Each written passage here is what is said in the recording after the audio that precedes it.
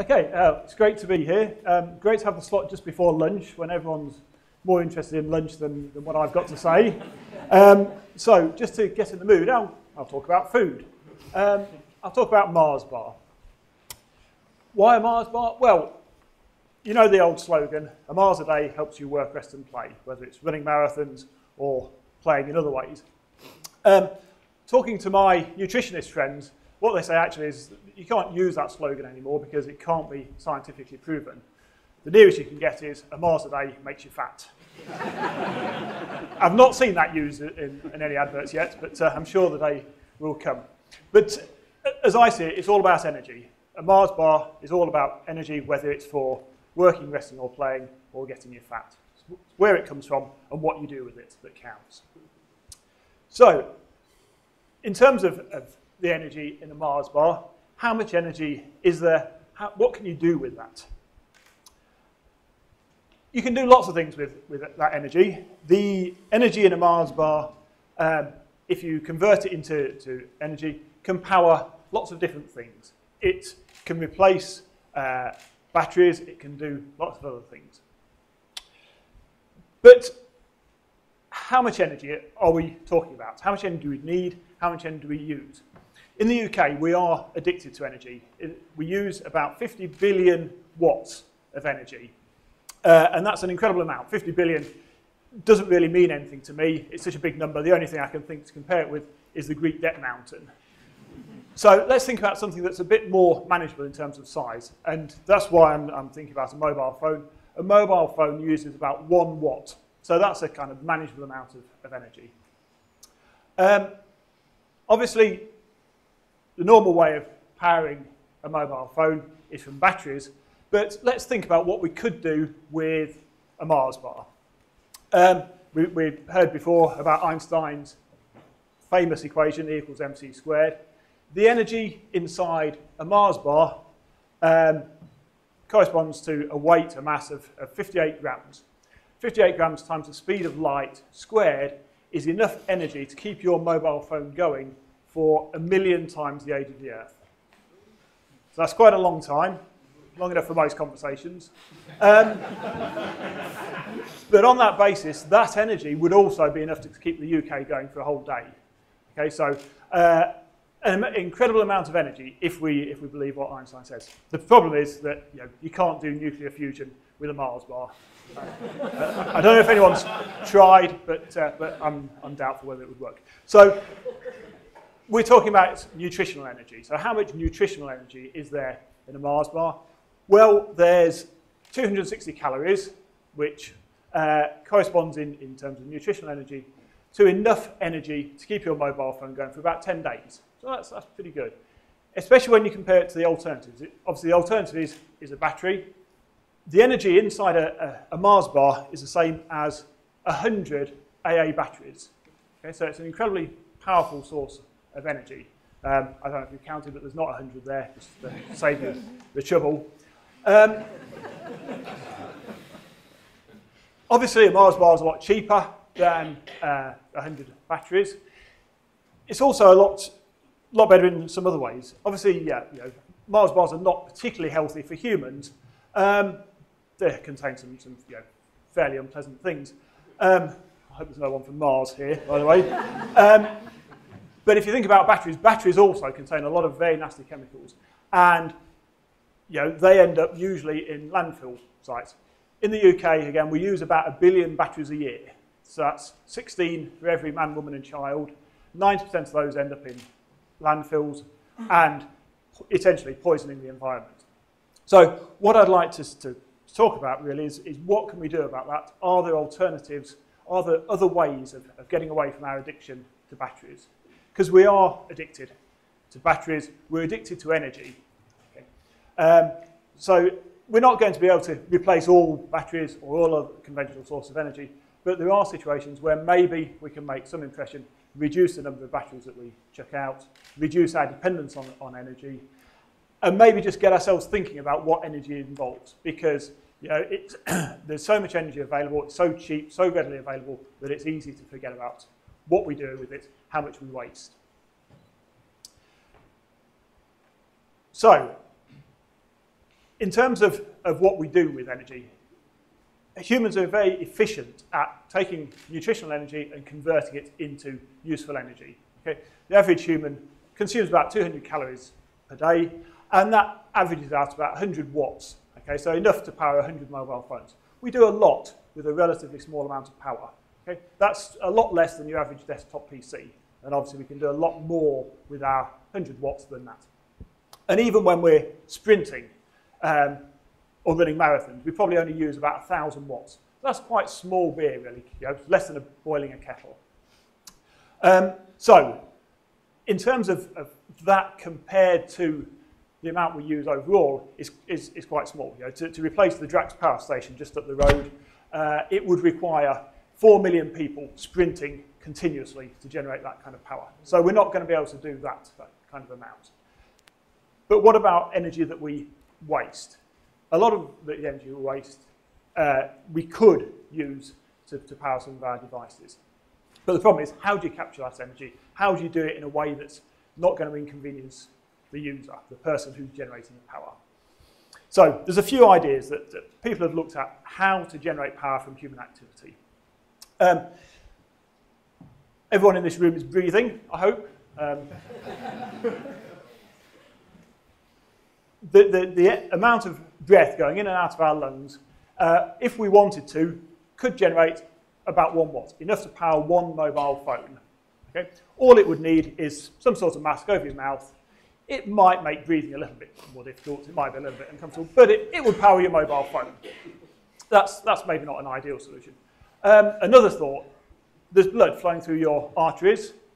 Okay? Anything where there's movement, flow, that's a potential source of energy. You could put a turbine in your artery, and again, that would generate enough for your mobile phone. That may not be a very attractive solution.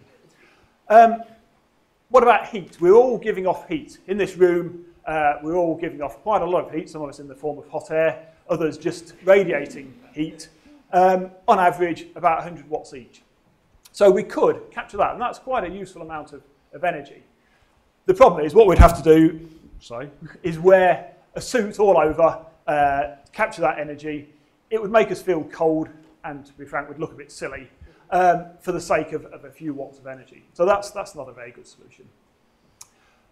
The easiest way to do it is from movement. Okay? If you're waving your hand around, as I am, that movement could be used to generate some power. You could have something on your wrist that would generate enough power to maybe measure your pulse rate, your blood pressure, blood sugar level, that kind of thing. You could maybe put something on your ankle. Just the movement of walking or running would generate enough power to measure how far you've gone, how far you're moving, and so on. Obviously, you can use that power in lots of different ways, and different parts of the body have different amounts of power available. The most powerful part of your body is your legs. So sitting on a cycling machine or a running machine, you may be generating enough power to keep your PC running. Quite a useful amount of power, but it's going to inconvenience you.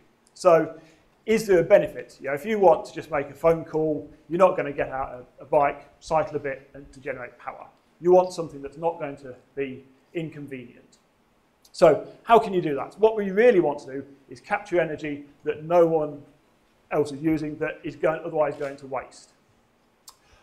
There are situations where that's quite important, and maybe you would put up with some inconvenience. So a soldier on the battlefield has lots of electronic gadgets, GPS, radio, night sight goggles, and if you run out of batteries, then you're in big trouble. You don't know where you are, you don't know what you're doing, and so on. And so soldiers carry around something like 10 kilograms of batteries, which is a big chunk of the kit that they carry around. So what about if you could generate that power from the motion of walking around, marching, running, whatever, enough to power your electronic gadgets without having to carry all those batteries around? That's okay if you're a soldier, you're prepared to go to that inconvenience because it's doing something useful. But for your average user, that's not really going to help. So what else can you do? What you really want is something that doesn't cause inconvenience, something that captures energy that would otherwise be wasted. And one form of that is from walking, but using just the normal movement of footfall to generate power. So when you walk around, the heel of your shoe compresses a bit, the sole bends, and that energy that goes into that is wasted normally. Okay? So what can you do about that? Well, these are a pair of boots designed to generate electrical power. Designed for the imaginatively named Electric Shoe Company. What this consists of is a little device that sits inside the heel of the shoe, and each time you take a step, it generates a small amount of power. Okay? It's not going to heat your house or light it up, but it's enough to charge a mobile phone. It works out that you walk for 10 minutes, you can talk for 1 minute. So it's a useful contribution. And this particular prototype isn't particularly comfortable, but it would be very easy to make that into a more usable, comfortable device. But the Electric Shoe Company, you probably haven't heard of it because it never really lasted very long, because they've not really thought through how it would work. The idea was you'd have your mobile phone charged from your shoe. But no one wants a mobile phone in their shoe. You don't want wires running up your leg. You don't want to only be able to make phone calls when you've got your special shoes on.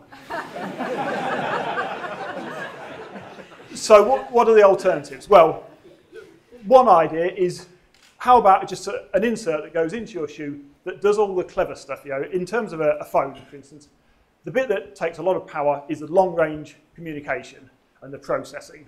So what you could have is a shoe insert that just slips inside a shoe, generates the power for that part of it, and then you just have a low-power, short-range wireless link, like a Bluetooth link to a handset or an earpiece.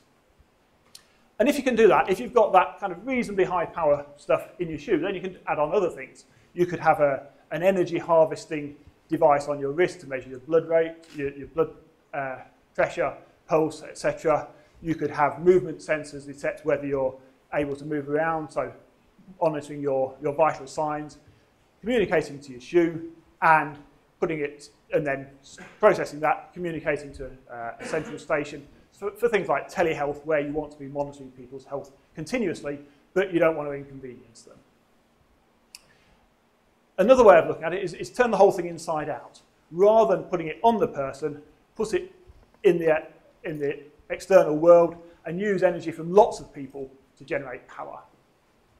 That has some advantages, because then you're not trying to fit everything inside a shoe. You know, that's quite a problem. And you can generate power that's useful from lots of people. The ideal situation for that is somewhere where there are lots of people all the time walking in defined places. Places like the tube station stairs. So all day long, people are walking up and down those stairs. And if you put one of these devices on one step, it will generate enough power for a mobile phone. But it could do other useful things. It could monitor how many people are in a particular area. That can be quite useful if you've suddenly got to evacuate people. You can know where all the people are. It's useful for marketing. You know, if you're a marketeer, what you want to know is, within a shop, where are people going, where do they spend time looking at, and you could have these things in a floor that would generate enough power to monitor the people there and then provide that information to some network. These are a couple of very simple examples of energy harvesting staircases. So the top right, left, that one there, is essentially the stair tread. When you step on it, it moves by a few millimetres, and by some jiggery-pokery, that is converted into electrical energy that powers, in this case, those LEDs. And it generates a useful amount of power, not on the scale of Drax, but on the scale of a mobile phone. They did this in Tokyo, actually, in a railway station. They covered the whole floor in energy harvesting devices. And what they used was, the power from that was used to power the ticket machines. Personally, I think they missed a trick in doing that. What they should have done is use it to power a vending machine, which would vend only Mars bars. Okay, so that's all I wanted to say. I hope that's put you in the mood for some lunch.